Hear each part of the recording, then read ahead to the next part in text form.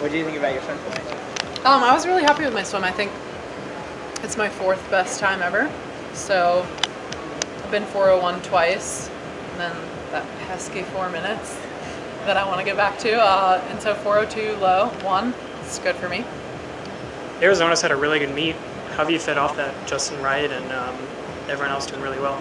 Yeah, I mean, we trained really hard and got some awesome things going on in Tucson. So I'm really proud of Matt and Justin, and Chris Weiser just got 3rd, and a lot of the cats are doing awesome. So it's been a really fun year with them, and it's really exciting to watch their hard work pay off. Where would you assess kind of where you're at this week? So I trained at altitude before Columbus, and then I went back to altitude and tapered there, which was interesting. So I flew straight here from altitude, and it wasn't really this magical feeling that I was hoping I would get. I think scientifically the peak happens a couple weeks after you come down.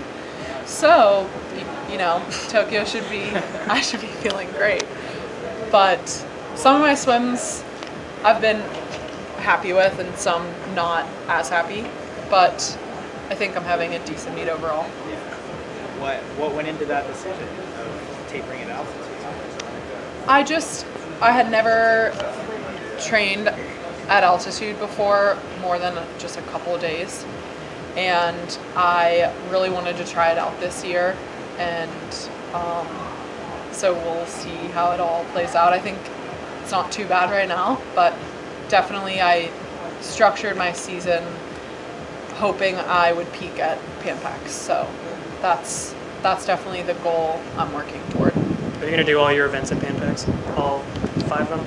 Well, I've been informed that the 800 free, 4 IM, and 2 free are all on the same day at Pan Pacs. So,